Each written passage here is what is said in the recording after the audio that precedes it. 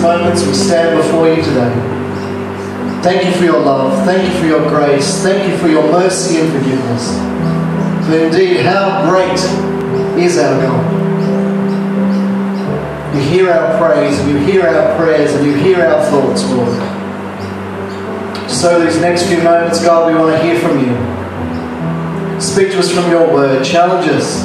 May our ears be open and our hearts receptive. Thank you, God, that you bring the miracle, that your timing is perfect and your way is just. Thank you, Lord Jesus, in whose name we pray. Amen. Morning, welcome. Lovely to have you here. Great opportunity to share with you.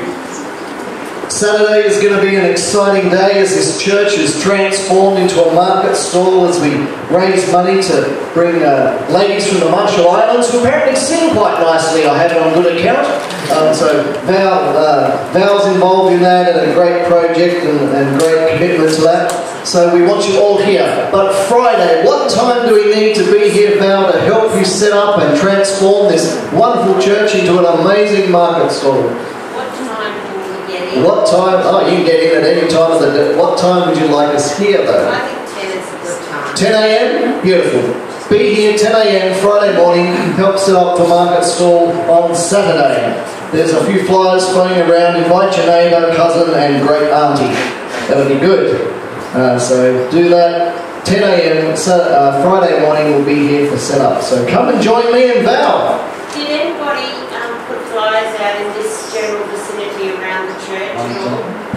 There's a couple of hands. If someone would like to letterbox our street, that'd be lovely. Ron will do it Monday after Bible study, won't you, Ron? Yeah. Maybe not. Yes. I can put a few around, that's fine. So there's a few flyers floating around. Do that as well. Just wanted to remind you of that. So Friday, come and help. That would be lovely. And do that. Because many hands make light work. Well, this morning we're going to look at faith and wisdom, God's timing, my timing, your timing, our frustration at times, because our schedule at times is different to God's schedule, amen? Yes, that's right. So today, don't worry about having the right words to say. Show love, give grace, bring hope. That's how I finished last Sunday. Show love, give grace, bring hope. That's how I finished off last week, and it's how I wanted to start this week. Let us be people who bring grace and hope and love into every situation. Matthew 17, verse 20. He replied, "Because you have so little faith, truly I tell you, if you have faith as small as a mustard seed, you can say to this mountain, move from here to there, and it will be moved. Nothing will be impossible for you." Have you been deceived about your destiny? You thought God was going to show up like Superman and fix it all straight away, but he showed up like a mustard seed. Small and insignificant at first. The tree doesn't look like the seed,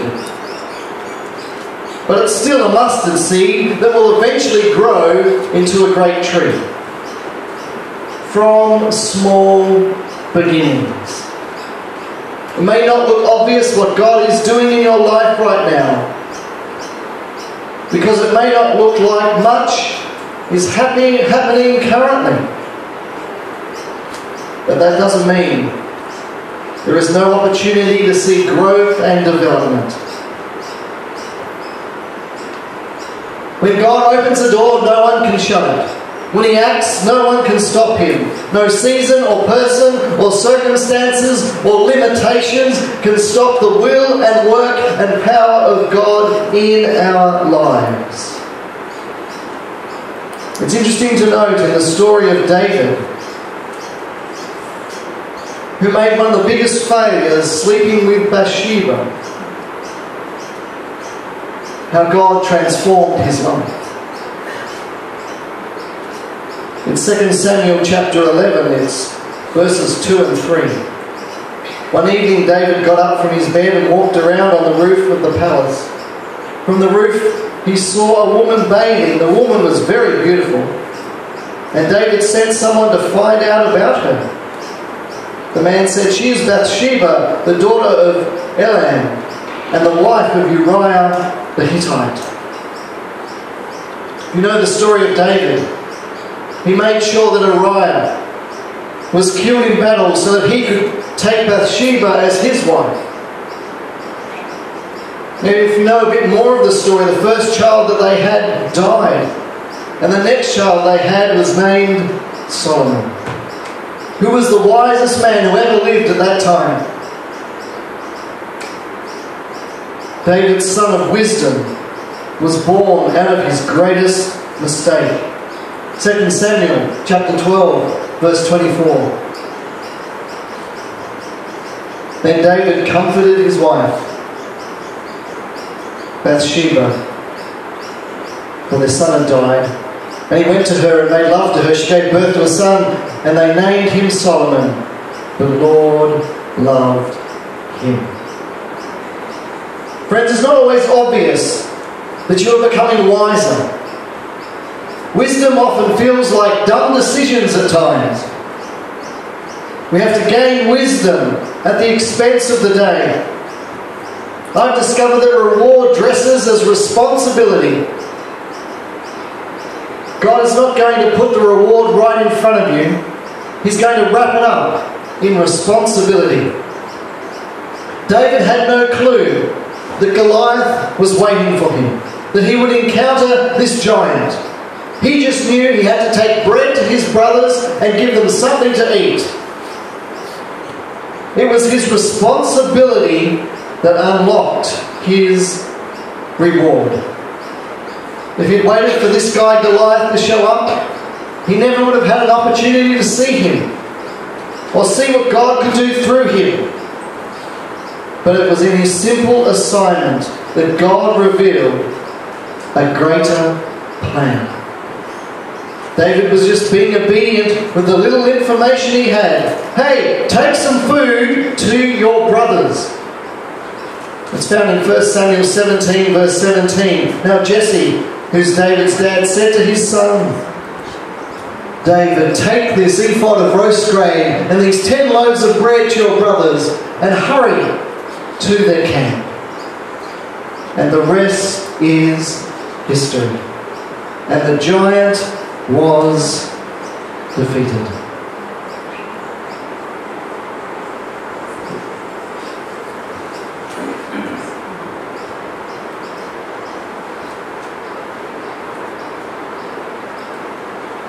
One of the great stories in the life of Jesus is that of his friend Lazarus. There's some disappointment. There's some tears. There is a miraculous miracle in John chapter 11. But it's interesting to read this about Jesus' actions, because when he heard that his friend Lazarus was sick, he was breaking them in for a friend. When he heard that his friend Lazarus was sick, he stayed a little longer where he was. It's John chapter 11. So when he heard that Lazarus was sick, he stayed where he was 2 more days. Of course you would. And then he said to his disciples, "Let's go back to Judea." "Lord," Martha said to Jesus, "if you had been here, my brother would not have died." She wanted a hospital visitation, not a resurrection. Amen? "But I know that even now God will give you whatever you ask." Jesus said to her, "Your brother will rise again." Jesus is about to show all those people in Bethany that resurrection is not about an event, but a person. I am the resurrection. But if Jesus showed up and healed Lazarus when they wanted him to, he would have not had the opportunity to reveal who he was. That they had not perceived yet or understood yet about Jesus. In his waiting, friends, that seems harsh to Mary and Martha, he's actually staging a greater miracle. So when Jesus arrives, his friend has died. Because this death is about to turn into life. Sometimes God lets something die in your life because resurrection is what he's all about and who he is. Let's roll the stone away. The voice of the Lord unwraps death. Remove those grave clothes, for Lazarus is coming out. God's job is outcome. Your job is process. The longer that you can think you can control outcomes in your life, the more frustrated you're going to be.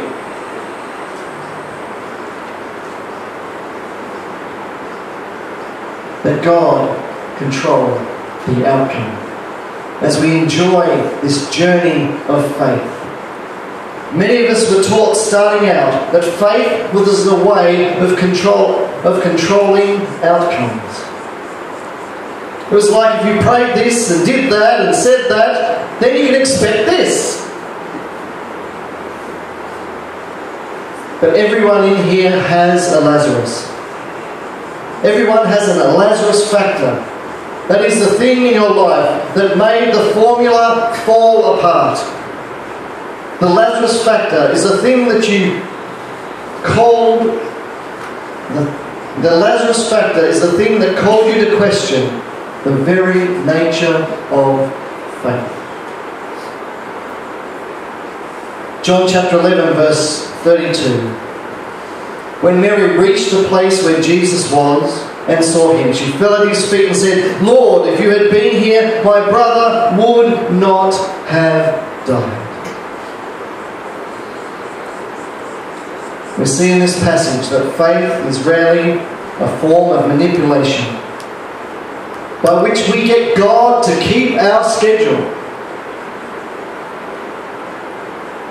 I've got news for you. God will not be manipulated. God will not be moved just because we feel a bit uncomfortable in a certain situation. And I'm sorry to point it out, but faith is not a means of manipulation. It's patience with mystery. It's patience with mystery. The kind of mystery that we can say on one hand, God can do anything. But in that same breath, as we say God can do anything, there is something in your life right now that God has not done. And you've seen it in His Word, and you've seen it in people's lives, and you're wondering, when's my turn, God? I'm on track, I'm on schedule, I prayed, I believed, I gave. But He has not done it yet for you. We all have a Lazarus. We thought it would happen sooner. But we needed to have patience and faith. Jesus was on His way. It's going to be a greater outcome than we could have ever imagined. Don't listen to the doubters and the negative voices, the whispers that say God isn't enough and He can't do that and He hasn't heard your prayer and He doesn't love you, because He does. He's on His way.